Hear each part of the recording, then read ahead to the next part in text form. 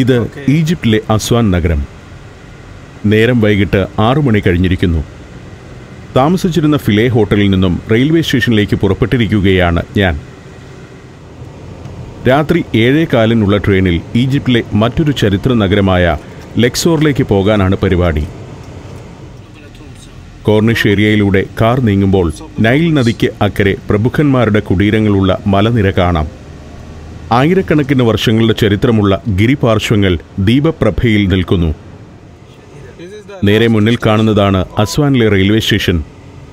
ദൂരെ നിന്നുള്ള കാഴ്ചയിൽ മനോഹരമായൊരു മന്ദിരമാണത്. അസ്വാന്റെ പൗരാണിക ഭാവം ചേർത്തിണക്കി നിർമ്മിച്ച ഒരു ആധുനിക മന്ദിരം. പക്ഷേ റെയിൽവേ സ്റ്റേഷനിലെ പ്രവർത്തനങ്ങളൊക്കെ ഇപ്പോൾ താളം തെറ്റിക്കിടക്കുകയാണ്. വിപ്ലവകാലത്തൊക്കെ പ്രതിഷേധങ്ങൾ ആദ്യം പ്രകടിപ്പിക്കപ്പെടുക ഗവൺമെന്റ് മന്ദിരങ്ങൾക്ക് നേരെയാണല്ലോ. ഈ റെയിൽവേ സ്റ്റേഷനും ആ പ്രതിഷേധത്തിൽ നിന്ന് രക്ഷപ്പെട്ടിട്ടില്ല. ടാക്സി ഡ്രൈവറോട് യാത്ര പറഞ്ഞ് ഞാൻ റെയിൽവേ സ്റ്റേഷൻ ബിൽഡിംഗിലേക്ക് കയറി. ടിക്കറ്റ് കൗണ്ടറിലൊക്കെ വളരെ കുറച്ച് ആളുകളേ ഉള്ളൂ. 1-ാം പ്ലാറ്റ്ഫോമിലേക്ക് ചെല്ലുമ്പോൾ ഇവിടെ ഒരു ട്രെയിൻ കിടപ്പുണ്ട്. പക്ഷേ ഇതല്ല എനിക്ക് പോകാനുള്ള ട്രെയിനെന്ന് ഐമാൻ പറഞ്ഞു. അടുത്ത പ്ലാറ്റ്ഫോമിലാണ് ആ ട്രെയിൻ ഉള്ളത്. നേരം 7 മണി കഴിഞ്ഞിരിക്കുന്നു. കൃത്യം 7:15 ട്രെയിൻ പുറപ്പെടും. ഐമാന് പുറകെ ഒരു സബ്വേയിലൂടെ ഇറങ്ങി പ്ലാറ്റ്ഫോം നമ്പർ 2 കയറിയെത്തി. ഇവിടെയും ഒരു പഴഞ്ചൻ വണ്ടി കിടപ്പുണ്ട്. ബോഗി അന്വേഷിച്ച് ഞങ്ങൾ നടന്നു. ഫസ്റ്റ് ക്ലാസ് ടിക്കറ്റാണ് എനിക്ക് വേണ്ടി എടുത്തിരിക്കുന്നത്. ട്രെയിനിൻ്റെ ചില്ലുകൾ കല്ലേറിൽ തകർന്നിരിക്കുന്നു. വിപ്ലവകാലത്തിൻ്റെ ബാക്കി പത്രങ്ങളാണിത്. ഒടുവിൽ ഫസ്റ്റ് ക്ലാസ് കമ്പാർട്ട്മെന്റ് കണ്ടെത്തി അതിലേക്ക് കയറി. ഞാൻ കടന്നു ചെല്ലുമ്പോൾ കാണുന്നത് ഐമാൻ സീറ്റുകളിൽ ചില പരീക്ഷണങ്ങൾ നടത്തുന്നതാണ്. ഇത് ട്രെയിൻ ഏതു ദിശയിലേക്ക് പോകുന്നുവോ ആ ഭാഗത്തേക്ക് തിരിച്ചിടാവുന്ന സീറ്റുകളാണ്. ഐമാൻ തൻ്റെ പരിജ്ഞാനം വെച്ച് തീവണ്ടിയുടെ ദിശയൊക്കെ സ്വയം തീരുമാനിച്ച് എനിക്കായി ഒരു സീറ്റ് തിരിച്ചിട്ടു. വളരെ മര്യാദക്കാരും സേവന സന്നദ്ധരുമാണ് ഇവിടുത്തെ ടൂർ ഗൈഡുകൾ. ടൂറിസം രംഗം ആകെ തകർന്നിരിക്കുന്നതിനാൽ എന്നെപ്പോലെ വല്ലപ്പോഴും എത്തുന്ന സഞ്ചാരികളിലാണ് ഇവരുടെ പ്രതീക്ഷകൾ. ഏതാനും ജപ്പാൻകാരും തദ്ദേശീയരായ ചിലരുമൊക്കെ ബോഗിയിലേക്ക് കയറി വരുന്നുണ്ട്.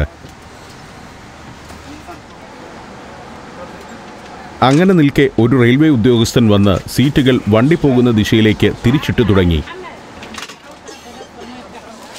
എനിക്ക് വേണ്ടി ഐമാൻ തിരിച്ചു വച്ചിരുന്ന സീറ്റും അയാൾ പഴയ പടിയാക്കി. ഐമാന് തെറ്റിയിരിക്കുന്നു. ഈജിപ്തിൻ്റെ വടക്കോട്ടാണ് ട്രെയിൻ പോകേണ്ടത്. അസ്വാനിൽ നിന്ന് ലെക്സോർ, അവിടെ നിന്നും കെയ്റോ, തുടർന്ന് അലക്സാൻഡ്രിയ എന്നതാണ് റൂട്ട്.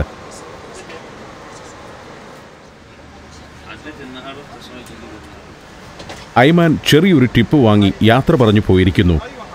വണ്ടി പുറപ്പെടുന്നതും കാത്ത് ഞാനിരുന്നു. കുറച്ച് ആളുകൾ കൂടി കമ്പാർട്ട്മെന്റിലേക്ക് എത്തിയിട്ടുണ്ട്. ട്രെയിൻ സാവധാനം നീങ്ങിത്തുടങ്ങി. കൃത്യം 7:15 തന്നെ പുറപ്പെട്ടിരിക്കുന്നു. ഏറുകൊണ്ട് തകർന്ന ചില്ലുജാലകത്തിലൂടെ പുറത്തേക്ക് നോക്കി ഞാൻ അസ്വാൻ നഗരത്തോട് വിട ചൊല്ലി. 4 മണിക്കൂറിന്റെ യാത്രയുണ്ട് ഇവിടെ നിന്നും ലെക്സോറിലേക്ക്. വൃദ്ധനായ ഒരു ടിക്കറ്റ് എക്സാമിനർ എത്തിയിരിക്കുന്നു. നാട്ടുംപുറത്തുകാരൻ്റെ രൂപഭാവങ്ങളുള്ള ഒരാൾ. നമ്മുടെ ഇന്ത്യൻ റെയിൽവേയേക്കാൾ ഏറെ പിന്നിലാണ് ഈജിപ്ഷ്യൻ റെയിൽവേയുടെ അവസ്ഥ. ടിക്കറ്റ് പരിശോധിക്കുക മാത്രമല്ല, ബോഗിയിൽ വെച്ച് തന്നെ ടിക്കറ്റ് നൽകുകയും ചെയ്യുന്നുണ്ട് ഉദ്യോഗസ്ഥൻ. ഇരുൾ പരന്നു കഴിഞ്ഞ അസ്വാന്റെ പ്രാന്തപ്രദേശങ്ങളിലൂടെ ട്രെയിൻ ഓടിക്കൊണ്ടിരുന്നു. വലിയ പുതുമകളില്ലാത്ത കാഴ്ചകൾ. ഞാൻ എൻ്റെ ചിന്തകളുടെ ലോകത്തേക്ക് സ്വയം ചുരുങ്ങി. ഉന്മേഷമെല്ലാം കെട്ടുപോയ ഈജിപ്തിനെയാണ് യാത്രയിലുടനീളം ഞാൻ കാണുന്നത്. ഇടയ്ക്ക് ലഘുഭക്ഷണവും പാനീയങ്ങളുമായി ട്രെയിനിലെ ജീവനക്കാരെത്തും. ചില സ്റ്റേഷനുകളിൽ വണ്ടി നിർത്തുന്നു. കുറച്ചുപേർ ഇറങ്ങും. വളരെ കുറച്ചുപേർ കയറുകയും ചെയ്യും. ഈജിപ്തിലെ ഒരു സ്റ്റേഷനിലും ഇപ്പോൾ വലിയ തിരക്ക് കാണാനില്ല. ഈജിപ്തിൽ ഗതാഗത രംഗത്ത് ശക്തമായ സാന്നിധ്യം തന്നെയാണ് റെയിൽവേ. അസ്വാൻ മുതൽ അലക്സാൻഡ്രിയ വരെ നീണ്ടുപോകുന്ന ഒറ്റവരി പാതയാണ് ഇതിൽ പ്രധാനം. ഞാൻ ചെറുതായൊന്നു മയങ്ങി. പുറത്ത് പുതുമയുള്ള കാഴ്ചകളൊന്നുമില്ലല്ലോ. അസ്വാനിൽ ഇന്ന് നടത്തിയ അതിദീർഘമായ സഞ്ചാരത്തിന്റെ ക്ഷീണവുമുണ്ട്. ഈ ജീവനക്കാരനാണ് വിളിച്ചുണർത്തിയത്. ഒരു കട്ടൻ ചായ മുന്നിൽ വെച്ചു തന്ന് ലെക്സോർ അടുക്കാറായെന്ന് പറഞ്ഞ് അവൻ പോയി. ഞാൻ ചായ കുടിച്ചപ്പോഴേക്കും വണ്ടി ലെക്സോറിലെ റെയിൽവേ സ്റ്റേഷനിൽ എത്തിക്കഴിഞ്ഞിരുന്നു. ജപ്പാൻകാർ ഉൾപ്പെടെ കമ്പാർട്ട്മെന്റിലുള്ള മിക്ക ആളുകളും ലെക്സോർ സ്റ്റേഷനിൽ ഇറങ്ങുകയാണ്. കുറച്ചുപേർ ഇവിടെ നിന്നും കയറുന്നുമുണ്ട്. 11 മണി കഴിഞ്ഞപ്പോഴേക്കും ട്രെയിൻ ലെക്സോറിൽ എത്തിച്ചേർന്നിരിക്കുന്നു. ഈജിപ്ഷ്യൻ റെയിൽവേയിൽ ഈ കൃത്യത പ്രതീക്ഷിച്ചതല്ല. വെറും 2 മിനിറ്റേ വൈകിയിട്ടുള്ളൂ. സന്തോഷ് ജോർജ് കുളങ്ങര എന്നെഴുതിയ കാർഡുമായി സ്വീകരിക്കാൻ ഇവിടെ ഒരാളുണ്ട്. ലെക്സോറിൽ എനിക്കുള്ള സൗകര്യങ്ങൾ ഒരുക്കുന്ന ടൂർ കമ്പനിയുടെ ജീവനക്കാരനാണ്. അയാളുടെ പിറകെ റെയിൽവേ സ്റ്റേഷനിൽ നിന്നും പുറത്തേക്ക് നടന്നു. ലെക്സോർ സ്റ്റേഷനിൽ സാമാന്യം തിരക്കുണ്ട്. ധാരാളം ഈജിപ്തുകാർ ഈ റെയിൽവേയെ ആശ്രയിക്കുന്നു. ഈജിപ്തിന്റെ തെക്കേയറ്റത്തെയും വടക്കേയറ്റത്തെയും ബന്ധിപ്പിച്ചുകൊണ്ട് നൈലിന്റെ തീരത്ത് ജനവാസ പ്രദേശങ്ങളിലൂടെയാണ് ഇത് കടന്നുപോകുന്നത്. നൈലിന് സമാന്തരമായുള്ള ഒരു യാത്രയാണ് ട്രെയിനിൻ്റേത്. പണ്ട് ഫെലൂക്കുകളിലും ബോട്ടുകളിലും ദിവസങ്ങൾ നീളുന്ന യാത്രകൾ വേണമായിരുന്നു ഈജിപ്തിലെ ഒരു പട്ടണത്തിൽ നിന്നും മറ്റൊന്നിലെത്താൻ. ഈജിപ്ഷ്യൻ നാഷണൽ റെയിൽവേ നിലവിൽ വന്നതോടെ ആ യാത്രാ ദൈർഘ്യം മണിക്കൂറുകളായി ചുരുങ്ങിയിരിക്കുന്നു. ലെക്സോർ റെയിൽവേ സ്റ്റേഷന്റെ ആദ്യ ഹോളാണ് ഇത്. ഫറോണിക് ശൈലിയിൽ നിർമ്മിച്ച മനോഹരമായ ഹോൾ. 2005 മുതലുള്ള 4 വർഷം കൊണ്ട് പുതുക്കിപ്പണിത ബിൽഡിംഗാണ് ഇത്. ഈജിപ്തിൽ ഏറ്റവും അധികം ടൂറിസ്റ്റുകൾ എത്തുന്ന റെയിൽവേ സ്റ്റേഷനുകളിലൊന്നായി ലെക്സോർ മാറിയതിനെ തുടർന്നായിരുന്നു ഈ നവീകരണം. സ്റ്റേഷൻ ബിൽഡിംഗിൽ നിന്നും പുറത്തിറങ്ങി. വലിയൊരു സ്ക്വയറിന്റെ ഒരതിരിലാണ് റെയിൽവേ സ്റ്റേഷൻ. സ്ക്വയറിൽ ധാരാളം ടാക്സികൾ നിരന്നു കിടക്കുന്നു. പഴഞ്ചൻ കാറുകൾ. പുതിയ തലമുറയിലെ കാറുകളൊന്നും ഇവിടെ ടാക്സി മേഖലയിലേക്ക് ഇറങ്ങിയിട്ടില്ലെന്ന് തോന്നും. മുംബൈയിൽ കണ്ടിരുന്ന പഴയ ഫിയറ്റ് ടാക്സികളെ പോലെ ഇവിടെ നിരത്തുകളിൽ കൂടുതലായും കാണുന്നത് ഇവയാണ്. എനിക്ക് വേണ്ടി നല്ലൊരു കാറാണ് ടൂർ കമ്പനി അയച്ചിരിക്കുന്നത്. ഞങ്ങൾ യാത്ര തുടങ്ങി. നബീൽ എന്നാണ് പുതിയ സാരഥിയുടെ പേര്. ലക്സോർ ഉറക്കമായിട്ടില്ല. കുടമണിക്കിലുക്കവുമായി നീങ്ങുന്ന കുതിരവണ്ടികളൊക്കെ ആദ്യ കാഴ്ചയിലുണ്ട്. മുറി ബുക്ക് ചെയ്തിരിക്കുന്ന ഹോട്ടൽ ലക്ഷ്യമാക്കിയാണ് ഈ യാത്ര. ഈജിപ്തിന്റെ ഏതാണ്ട് മധ്യഭാഗത്തായാണ് ലെക്സോർ നഗരം. ഇവിടെ നിന്നും 10 മണിക്കൂറിന്റെ ട്രെയിൻ യാത്രയുണ്ട് കെയ്റോയിലേക്ക്. ഞാൻ ലെക്സോറിൽ ഇറങ്ങിയ ട്രെയിൻ നാളെ രാവിലെ 9:30 കെയ്റോയിലെത്തേണ്ടതാണ്. പക്ഷേ പല ദിവസവും അത് ഉച്ചയോടെ മാത്രമേ കെയ്റോയിലെത്താറുള്ളൂവെന്ന് നബീൽ പറഞ്ഞു. വടക്കൻ ഈജിപ്തിലെ വലിയൊരു നഗരമാണ് ലെക്സോർ. രാജ്യത്തെ 27 ഭരണപ്രദേശങ്ങളിലൊന്നായ ലെക്സോർ ഗവർണറേറ്റിന്റെ തലസ്ഥാനവും ഈ നഗരമാണ്. നമ്മുടെ സംസ്ഥാനങ്ങളുടേതിന് തുല്യമായ പദവിയാണ് ഈജിപ്തിൽ ഗവർണറേറ്റിന്. പ്രസിഡന്റ് നിയോഗിക്കുന്ന ഗവർണറാണ് ഓരോ ഗവർണറേറ്റിന്റെയും ഭരണം നിയന്ത്രിക്കുന്നത്. 5 ലക്ഷത്തിൽ താഴെ മാത്രമാണ് ലെക്സോറിലെ ജനസംഖ്യ. 1.5 നൂറ്റാണ്ടായി ലെക്സോറിൽ ടൂറിസം സജീവമാണ്. അതുകൊണ്ട് തന്നെ ടൂറിസം മേഖലയിൽ വിവിധ ജോലികൾ ചെയ്ത് ജീവിക്കുന്നവരാണ് ജനസംഖ്യയിൽ നല്ലൊരു ഭാഗവും. കാർ നൈൽ നദിയുടെ തീരത്തെ ഒരു സ്ക്വയറിലേക്ക് എത്തിയിരിക്കുന്നു. നൈലിന്റെ തീരത്തുകൂടിയാണ് ഇനി യാത്ര. നൈലിൽ ചെറുകപ്പലുകളും ഉല്ലാസ നൗകകളുമൊക്കെ കാണാം.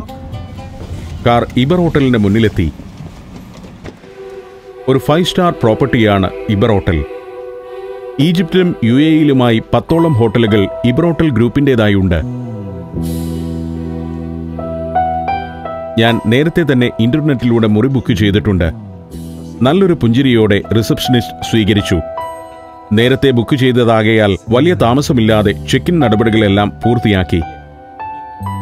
അതിവിശാലമാണ് ഹോട്ടൽ ലോബി. പക്ഷേ ടൂറിസം രംഗത്തെ മാന്ദ്യം ഈ ലോബിയിൽ പോലും പ്രകടമാണ്.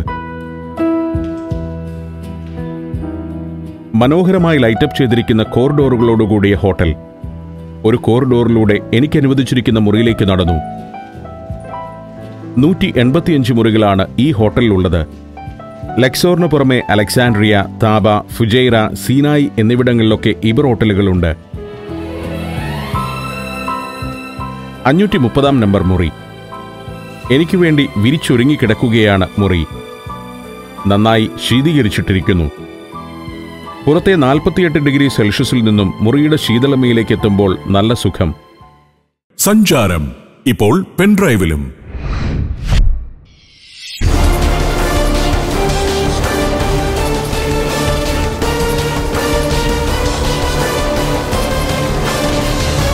ഇതാ അനവധിയായ കാഴ്ചകളുടെ ഒരു സമാഹാരം. സഞ്ചാരം ഡിവിഡികൾ volume number 6. West Indies, Cyprus, Laos, Switzerland, Italy, Brunei, France. അമൂല്യമായൊരു ദൃശ്യയാത്രാ വിവരണ സമാഹാരം. ഫുൾ HD ക്വാളിറ്റിയിൽ 20 ഡിവിഡികൾ. വില 3500 രൂപ. ലക്ഷക്കണക്കിന് രൂപ ചെലവഴിച്ച് മാസങ്ങൾ നീളുന്ന യാത്രകൾ നടത്തിയാലും ലഭിക്കാത്തത്ര കാഴ്ചകളും അറിവുകളും നിങ്ങൾക്ക് ഈ സമാഹാരത്തിൽ നിന്ന് ലഭിക്കുന്നു. വെറും 3500 രൂപയ്ക്ക് കാഴ്ചകളുടെ ഈ അപൂർവ ശേഖരം സ്വന്തമാക്കാൻ 99954422 എന്ന നമ്പറിലേക്ക് സഞ്ചാരം എന്ന് SMS ചെയ്യൂ. സഞ്ചാരം ഡിവിഡികൾ ഇപ്പോൾ പെൻഡ്രൈവിലും ലഭിക്കുന്നു.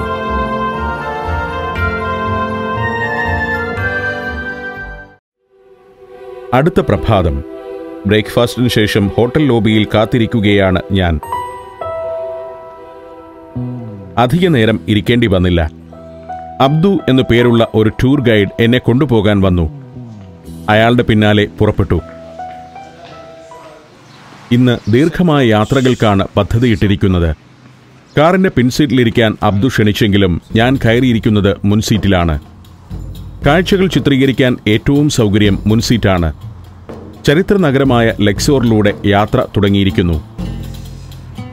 ഇന്നലെ റെയിൽവേ സ്റ്റേഷനിൽ എന്നെ സ്വീകരിക്കാനെത്തിയ നബീൽ തന്നെയാണ് ഡ്രൈവർ.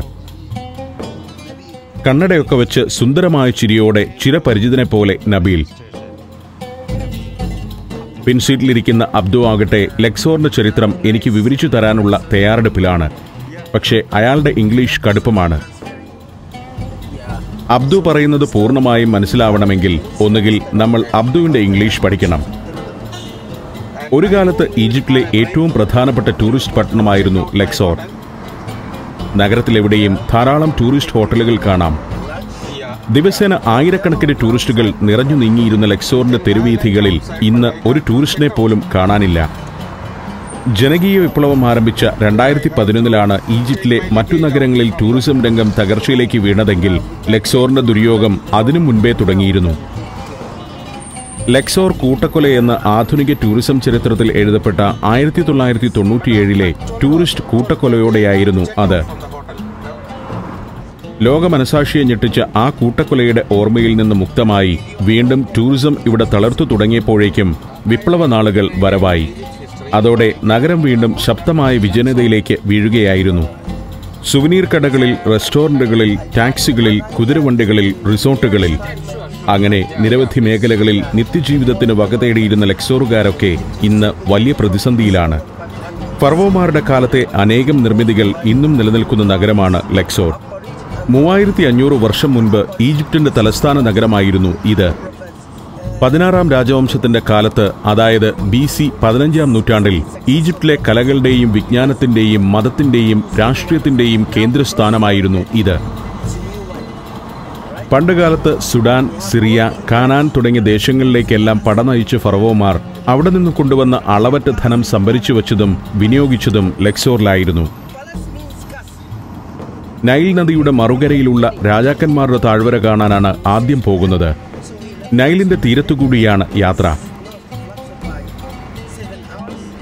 മരുഭൂമിയെ കുളിർപ്പിച്ച് തടങ്ങളെ ഫലഭൂയിഷ്ഠമാക്കി അങ്ങനെ നിറഞ്ഞൊഴുകുകയാണ് മഹാനദിയായ നൈൽ. പണി പാതി നിലച്ച നിലയിൽ ചില പാലങ്ങളൊക്കെ കാണുന്നുണ്ട്. പുതിയ രാഷ്ട്രീയ സാഹചര്യത്തിൽ പ്രതിസന്ധിയിലായതുമാവാം. കാർ ലക്സോർ ബ്രിഡ്ജിലേക്ക് കയറിയിരിക്കുന്നു. 98 നിർമ്മാണം പൂർത്തിയായ പാലമാണിത്. പാലത്തിനു ചുവട്ടിൽ കപ്പലുകൾ നിരന്നു കിടക്കുന്നു. അസ്വാനിൽ നിന്ന് വന്നു ചേർന്ന കപ്പലുകളും അതിലുണ്ടാവാം. ഈജിപ്റ്റ് പോലും 4 വരി പാലങ്ങളെക്കുറിച്ച് ഇപ്പോൾ ചിന്തിക്കുന്നുള്ളൂ. ഗതാഗത രംഗത്തെ മുൻകാഴ്ച തന്നെയാണിത്. ലക്സോർ പാലം വരുന്നതിനു മുൻപ് ഫെറികളാണ് ഇവിടെ നൈലിന്റെ ഇരുകരകളെയും ബന്ധിപ്പിച്ചിരുന്നത്. നദി കടന്ന് പടിഞ്ഞാറക്കരയിലേക്ക് എത്തിയിരിക്കുന്നു. നൈലിന്റെ കിഴക്കേ കരയിലാണ് ആധുനിക ലക്സോർ നഗരം. പടിഞ്ഞാറേക്കരയിൽ മരുഭൂമിയാണ്. നദിയോട് ചേർന്ന ഭാഗത്ത് വിശാലമായ കൃഷിയിടങ്ങൾ. എത്രയോ സഹസ്രാബ്ദങ്ങൾ കൊണ്ട് നൈൽ കൊണ്ടുവന്ന് നിക്ഷേപിച്ച വളക്കൂറുള്ള മണ്ണ്. ഓരോ വർഷവും വെള്ളപ്പൊക്കകാലത്ത് നൈൽ ഇവിടെയൊക്കെ എക്കൽ കൊണ്ടുവന്ന് വിരിച്ചുകൊണ്ടിരുന്നു. നൈൽ തീരത്തെ കാർഷിക ജീവിതമൊന്ന് കാണാനായി വണ്ടി നിർത്തിച്ച് ഞാൻ ഇറങ്ങി. ഓരോ രാജ്യത്തിന്റെയും നഗരക്കാഴ്ചകൾ കാണുന്ന പ്രേക്ഷകർ ചോദിക്കാറുള്ളതാണ് അവിടെയൊക്കെ ഉൾനാട്ടിലെ ജനജീവിതം എങ്ങനെയാണെന്ന്. ഈജിപ്തിന്റെ ഉൾനാടൻ കാഴ്ച ഇതാ. കൃഷിയിടങ്ങളിലൂടെ ആട്ടിൻപറ്റത്തെ മേയിച്ചു നീങ്ങുന്ന ഗ്രാമീണർ. മുതിർന്നവർ പരമ്പരാഗത വേഷം ധരിക്കുന്നു.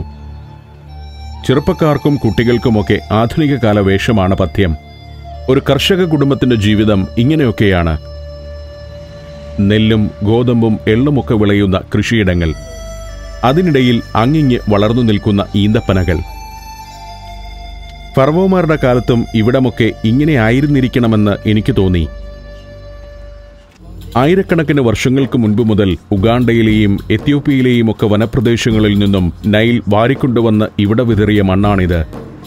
ഈജിപ്ത് എന്ന ജനവാസ പ്രദേശത്തിന് നിദാനമായത് ആ എക്കലാണ്. 5000 വർഷം മുൻപ് ഈജിപ്തിന്റെ നാഗരികത തിടം വച്ചുയർന്നതും ഈ മണ്ണിൽ നിന്നാണ്. ഈജിപ്തിന്റെ ആകെയുള്ള ഭൂവിസ്തൃതിയിൽ 5% ഉള്ളൂ നൈൽ ഡെൽറ്റ. എന്നാൽ ഈ രാജ്യത്തിന്റെ എല്ലാ ഉயிருണർവുകളും നൈലിന്റെ ഡെൽറ്റ പ്രദേശത്താണെന്നതാണ് യാഥാർത്ഥ്യം. പാതയുടെ ഇരുവശങ്ങളിലും മലയടിവാരങ്ങൾ വരെ വ്യാപിച്ചു കിടക്കുന്ന കൃഷിയിടങ്ങൾ. ഗോതമ്പും നെല്ലും ഉരുളക്കിഴങ്ങും തക്കാളിയും മുന്തിരിയും കരിമ്പും പരുത്തിയും പഴവർഗ്ഗങ്ങളുമൊക്കെ വിളയുന്ന കൃഷിയിടങ്ങളാണ് ഈജിപ്തിൻ്റേത്. വെസ്റ്റേൺ മൗണ്ടൻ എന്നറിയപ്പെടുന്ന പർവ്വതനിരയാണ് അങ്ങ് ദൂരെ കാണുന്നത്. മരുഭൂമിയിലെ പർവ്വതനിരയാണത്. മരുഭൂമിയുടെ അതിരുവരെയും കൃഷിയിടങ്ങളുണ്ട്. ഗോതമ്പ് കൃഷിക്ക് വേണ്ടി നിലമൊരുക്കുന്ന സമയമാണിത്. വയലേലകളിൽ കർഷകർ പണിയെടുക്കുന്നത് കാണാം. കഴുതകളുമായി എത്തി ഉഴുതിട്ട നിലം വിതയ്ക്കൊരുക്കുകയാണ്. ചാണകത്തിന്റെ കൂനകൾ. പ്രധാനമായും ജൈവ കൃഷിരീതി പിന്തുടരുന്നവരാണ് നൈൽ തടത്തിലെ പരമ്പരാഗത കർഷകർ. നെല്ലും പരുത്തിയും ചോളവുമൊക്കെയാണ് ഇവിടങ്ങളിലെ വേനൽക്കാല വിളകൾ. ശൈത്യകാലത്ത് ബാർലിയും ഗോതമ്പും ബീൻസുമൊക്കെ കൃഷി ചെയ്യുന്നു. ആഭ്യന്തര ഉപയോഗത്തിന് ആവശ്യമായതിന്റെ പകുതി പോലും ഗോതമ്പും അരിയുമൊന്നും ഉൽപ്പാദിപ്പിക്കാൻ ഈജിപ്തിന്റെ കാർഷിക മേഖലയ്ക്ക് കഴിയുന്നില്ല. കൃഷിയോഗ്യമായ ഭൂമിയുടെ അളവ് കുറവാണെന്നതാണ് കാരണം. പടിഞ്ഞാറൻ പർവ്വതനിരയുടെ ചുവട്ടിൽ അനേകം തൂണുകളോട് കൂടിയ ഒരു പുരാനിർമ്മിതി കാണാം. പ്രശസ്തമായ മോർച്ചറി ടെമ്പിൾ ഓഫ് ഹാറ്റ്ഷെപ്സൂട്ട് ആണത്. ഇന്ന് അവിടമൊക്കെ സന്ദർശിക്കാനാണ് എന്റെ തീരുമാനം. ഒരു കാലത്ത് വർഷത്തിലെ ചില മാസങ്ങളിൽ ആ മലയുടെ താഴ്വാരം വരെ നൈൽ പരന്നൊഴുകിയിരുന്നെന്നാണ് ചരിത്രം. നൈലിൽ നിന്ന് വെട്ടിയുണ്ടാക്കിയ ചില കനാലുകൾ കൃഷിയിടങ്ങളെ നനച്ചുകൊണ്ട് നീണ്ടുപോകുന്നത് കാണാം. ഈ കനാലുകളുടെ തീരത്താണ് കാർഷിക ഭവനങ്ങളൊക്കെയുള്ളത്. പണി പാതി വഴിയിലായ വീടാണെന്ന് തോന്നും. പക്ഷേ അതല്ല യാഥാർത്ഥ്യം. പുരാതന കാലം മുതലേ ഈജിപ്തിലെ വീടുകൾ ഇങ്ങനെയാണ്. സാധാരണ കർഷക കുടുംബങ്ങൾക്ക് ജീവിക്കാൻ ആവശ്യമായ സൗകര്യങ്ങളെല്ലാമുള്ള വീട്. കൃഷിയിടങ്ങളുടെ കാഴ്ചയിൽ നിന്നും നബീലിന്റെ സാരഥ്യത്തിൽ യാത്ര തുടരുകയാണ്. കൊർണ എന്ന ചെറിയ പട്ടണത്തിലേക്കാണ് ഇപ്പോൾ എത്തുന്നത്. 18,000 ആളുകൾ വസിക്കുന്ന ഒരു പ്രദേശമാണ് കൊർണ. വാലി ഓഫ് ദ കിങ്സിനു സമീപമുള്ള പട്ടണമെന്ന നിലയിൽ ടൂറിസം സജീവമായിരുന്ന നാളുകളിൽ നല്ല തിരക്കുണ്ടായിരുന്ന പട്ടണമാണിത്. അന്ന് ഇവിടുത്തെ 90% ആളുകളും ടൂറിസത്തെ ഉപജീവിച്ചാണ് കഴിഞ്ഞിരുന്നത്. ഫറോണിക് കുടീരങ്ങളോട് ചേർന്നുള്ള കൊർണ പുരാവസ്തു പ്രദേശ സംരക്ഷണ നിയമത്തിന്റെ പരിധിയിൽ വരുന്ന സ്ഥലമാണ്. ഈ നിയമം നടപ്പാക്കുന്നതിന്റെ ഭാഗമായി അനധികൃത കെട്ടിടങ്ങൾ പൊളിച്ചതിനെ തുടർന്നുണ്ടായ സംഘർഷത്തിൽ ഇവിടെ 4 പേർ കൊല്ലപ്പെട്ടിരുന്നു. 1998 ജനുവരിയിലായിരുന്നു ആ സംഭവം. കൊർണ പിന്നിട്ട് രാജാക്കന്മാരുടെ താഴ്വര ലക്ഷ്യമാക്കി കാർ നീങ്ങുകയാണ്. പട്ടണം പിന്നിടുന്നതോടെ മരുഭൂമിയുടെ കാഴ്ചയായി. BC 16-ാം നൂറ്റാണ്ടിനും 11-ാം നൂറ്റാണ്ടിനും ഇടയിലുള്ള കാലഘട്ടത്തിൽ ഈജിപ്തിന്റെ ഫറവോമാരെയും ശക്തരായ പ്രഭുക്കന്മാരെയും ഒക്കെ സംസ്കരിച്ചിരുന്ന പ്രദേശമാണ് ഇന്ന് രാജാക്കന്മാരുടെ താഴ്വര എന്നറിയപ്പെടുന്നത്. മരണാനന്തര ജീവിതത്തിൽ വിശ്വസിച്ചിരുന്നവരാണ് പുരാതന ഈജിപ്തുകാർ. അതുകൊണ്ടുതന്നെ മൃതദേഹത്തോടൊപ്പം സ്വർണവും രത്നവും ഉൾപ്പെടെ ഒട്ടനവധി വസ്തുക്കൾ അടക്കം ചെയ്യുന്ന പതിവ് അവർക്കുണ്ടായിരുന്നു. പ്രശസ്ത ബ്രിട്ടീഷ് പുരാവസ്തു ഗവേഷകനായ ഹോവാർഡ് കാർട്ടർ വസിച്ചിരുന്ന വീടാണത്. ഈജിപ്തിലെ ചരിത്രപുരുഷനായ ഫറവോ തുത്തുഖാമോന്റെ കുടീരം കണ്ടെത്തിയതിലൂടെ ലോകപ്രശസ്തനായ ഗവേഷകനാണ് കാർട്ടർ. അദ്ദേഹം വസിച്ച വീട് ഇന്നൊരു മ്യൂസിയമാണ്. മരുഭൂമിയിലെ ദുരൂഹമായ കുന്നുകൾക്കിടയിലാണ് രാജാക്കന്മാരുടെ കുടീരങ്ങൾ ഉണ്ടായിരുന്നതെന്നാണ് കൗതുകകരമായ കാര്യം. കുടീരങ്ങൾ തകർത്ത് അതിനകത്ത് വിലപിടിപ്പുള്ള വസ്തുക്കൾ കവരുന്ന ടൂം റൈഡേഴ്സ് പുരാതന ഈജിപ്തിലുമുണ്ടായിരുന്നു. അങ്ങനെ തങ്ങളുടെ കുടീരങ്ങളും തകർക്കപ്പെട്ടേക്കാമെന്ന് ഭയന്ന് കഴിഞ്ഞവരാണ് ഫറവോമാർ. കുടീരം കവർച്ച ചെയ്യപ്പെട്ടാൽ തങ്ങളുടെ മരണാനന്തര ജീവിതം അസ്വസ്ഥമാകുമെന്ന് ഭയന്ന ബുദ്ധിമാന്മാരായ ഫറവോമാരാണ് മരുഭൂമിയിലെ കുന്നുകൾക്കിടയിൽ രഹസ്യമായി കുടീരങ്ങൾ നിർമ്മിച്ചത്. അതുകൊണ്ട് പ്രയോജനമുണ്ടായത് ആധുനിക ലോകത്തിനാണ്. കെയ്റോയിലെ ഗിസയിലുള്ള പിരമിഡുകൾ പലതും ആധുനിക കാലത്തെ ഗവേഷകർ എത്തും മുൻപേ കൊള്ളയടിക്കപ്പെട്ടിരുന്നു. എന്നാൽ ലക്സോറിലെ കുറെ കുടീരങ്ങളെങ്കിലും ആയിരക്കണക്കിന് വർഷങ്ങളുടെ ചരിത്രം ചെയ്യാനെത്തുന്ന ഗവേഷകരെ കാത്തുകിടന്നു. തുത്മോസ് ഒന്നാമൻ മുതലുള്ള നിരവധി ഫറവോമാർ, രാജ്ഞിമാർ, പ്രഭുക്കൾ, രാജാക്കന്മാരുടെ താഴ്വരയിൽ അന്ത്യനിദ്ര കൊണ്ടവർ നിരവധി. 63 പ്രമുഖ കുടീരങ്ങളാണ് ഗവേഷകർ അവിടെ കണ്ടെത്തിയത്.